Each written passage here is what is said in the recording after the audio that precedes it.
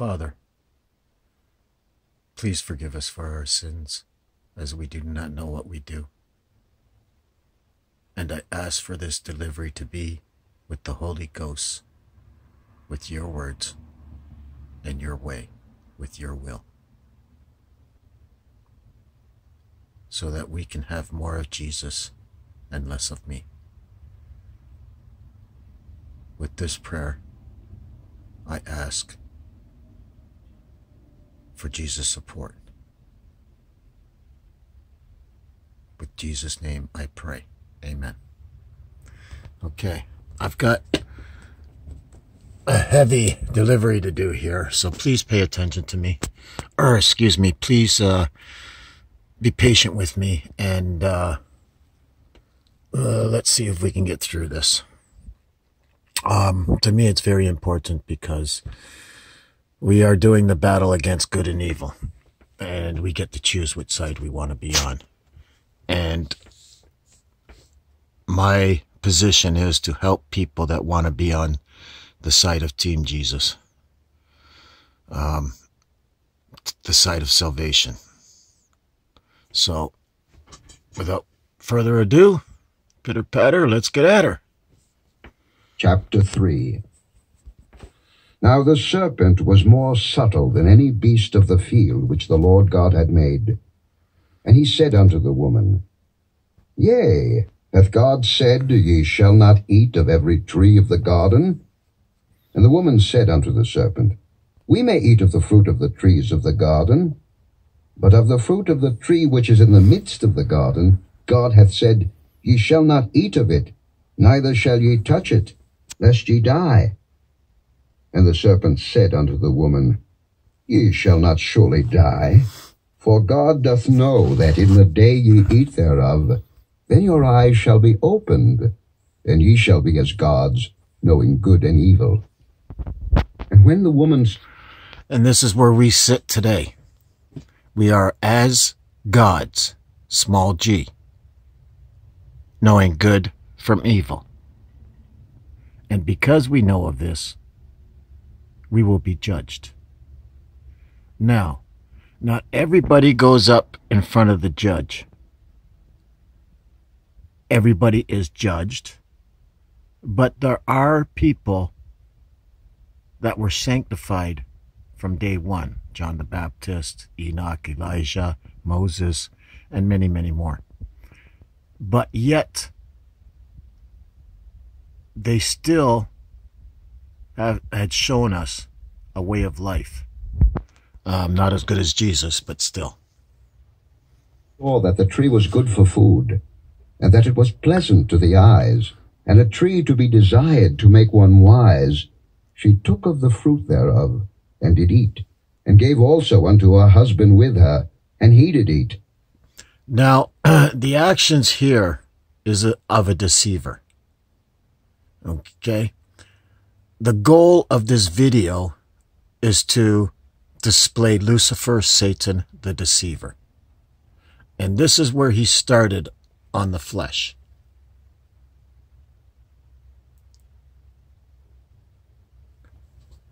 And the eyes of them both were opened, and they knew that they were naked. And they sewed fig leaves together, and made themselves aprons. And they heard the voice of the Lord God walking in the garden in the cool of the day. And Adam and his wife hid themselves from the presence of the Lord God. Okay, they hid themselves. Did they see Jesus at this time? They called out, but did they see him? I think from Scripture, this was the last time that man had seen Jesus until he was born. Amongst the trees of the garden. And the Lord God called unto Adam, and said unto him, Where art thou? And he said, I heard thy voice in the garden, and I was afraid, because I was naked, and I hid myself. And he said, Who told thee that thou wast naked? Hast thou eaten of the tree whereof I commanded thee that thou shouldest not eat? And the man said, The woman whom thou gavest to be with me, She gave me of the tree, and I did eat. And the Lord God said unto the woman, What is this that thou hast done? And the woman said, The serpent beguiled me, and I did eat. And the Lord God said unto the serpent, Because thou hast done this, thou art cursed above all cattle, and above every beast of the field. Upon thy belly shalt thou go, and dust shalt thou eat all the days of thy life, and I will put enmity between thee and the woman, and between thy seed and her seed. It shall bruise thy head, and thou shalt bruise his heel. Unto the woman he said, I will greatly multiply thy sorrow and thy conception. In sorrow thou shalt bring forth children, and thy desire shall be to thy husband, and he shall rule over thee. This is procreation. Okay? This is the time where the act of salvation has totally changed. And I believe it was from light beings, Adam and Eve.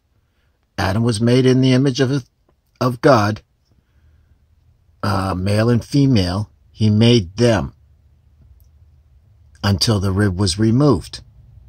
And then he made them also male with the female for procreation, because there's no procreation allowed in heaven. So there's no more angels being born or being made or whatever people want to think. They were created, and they cannot create in the Father's dimension because, well, Lucifer, who is Satan in a fallen state, deceived the third of the angels. And unto Adam he said, Because thou hast hearkened unto the voice of thy wife, and hast eaten of the tree of which I commanded thee, saying, Thou shalt not eat of it. Cursed is the ground for thy sake. In sorrow shalt thou eat of it all the days of thy life.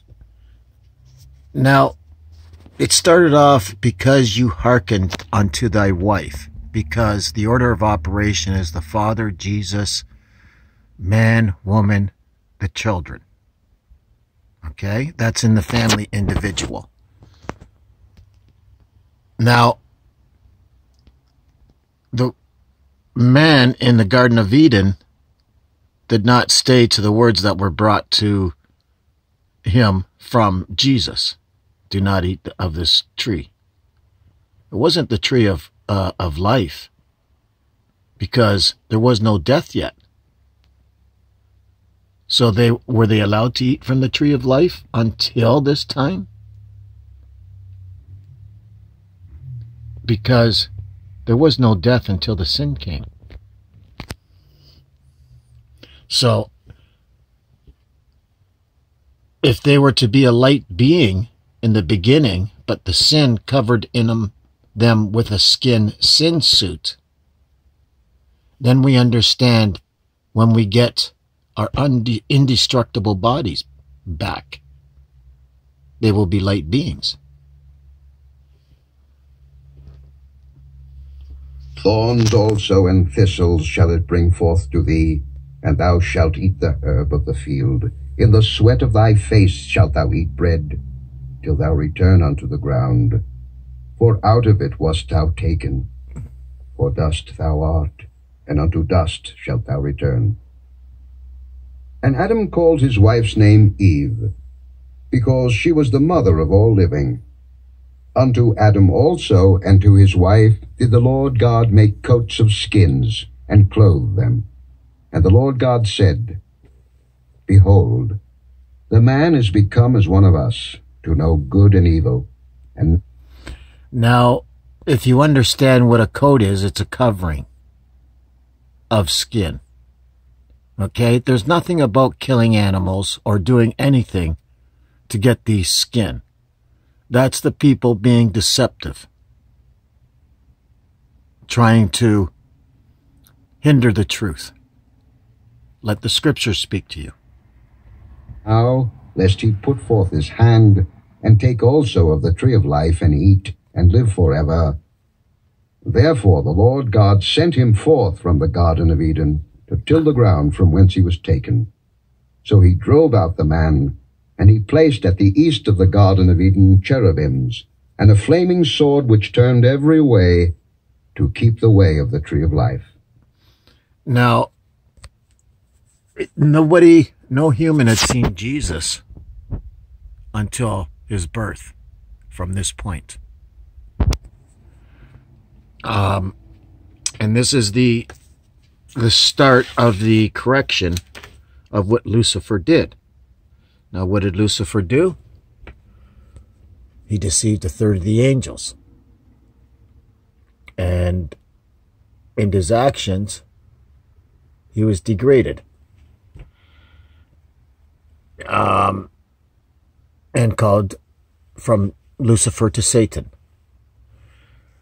This action brought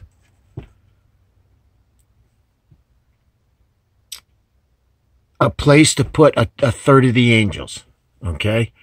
Because they could not exist in the Father's presence any longer. Now, Lucifer was degraded, so he lost position, and he was still allowed to go to and fro from the earth until there was found no more room in heaven for Satan.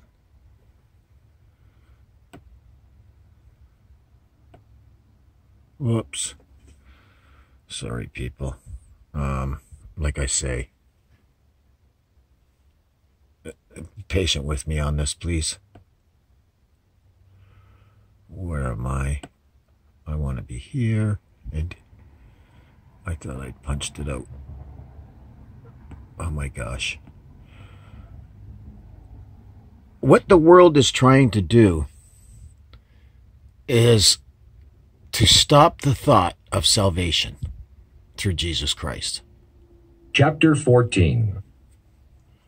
For the Lord will have mercy on Jacob, and will yet choose Israel, and set them in their own land. And the strangers shall be joined with them, and they shall cleave to the house of Jacob.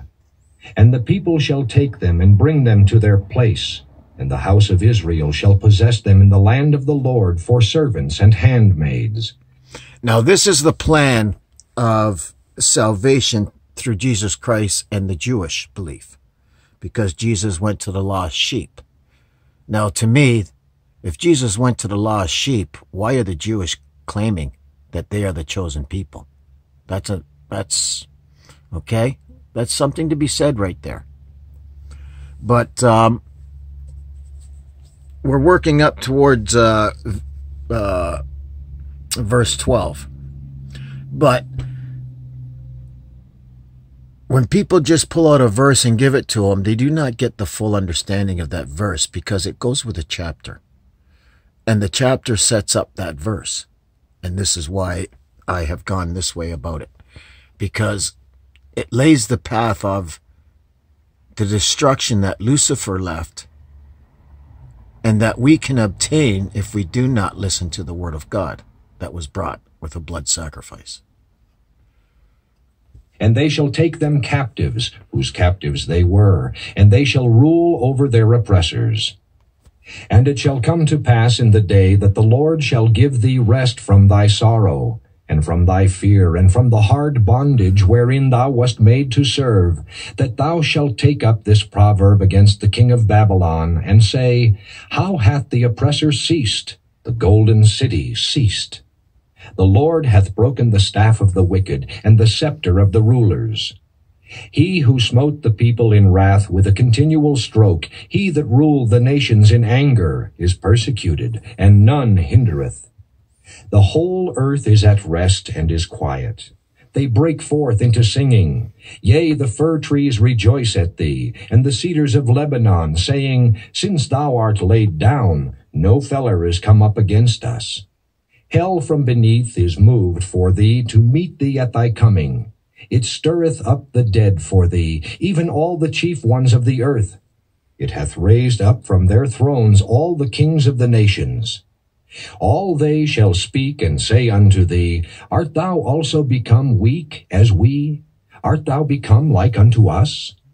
Thy pomp is brought down to the grave, and the noise of thy viols. The worm is spread under thee, and the worms cover thee. Okay. So this was an explanation about what was going on with the earth. The worm is a very interesting thing because I believe it's a psychological thing. A teaching outside of the fathers that brings destruction, which I believe is the mark of the beast. Now, here we're going to get into the understanding of where Lucifer come from. How art thou fallen from heaven, O Lucifer, son of the morning? How art thou cut down to the ground, which didst weaken the nations? For thou hast said in thine heart, I will ascend into heaven. I will exalt my throne above the stars of God. I will sit also upon the mount of the congregation in the sides of the north. I will ascend above the heights of the clouds. I will be like the Most High. Yet thou shalt be brought down to hell, to the sides of the pit. They that see thee shall narrowly look upon thee, and consider thee, saying, Is this the man that made the earth to tremble, that did... The question, okay, is this the man that made the earth tremble? How important is that to know? Because Jesus came down. He was made a little lower than the angels. So when Lucifer is on the earth, he's going to be lower than the angels too, which is man, which is why the angels could procreate with the flesh.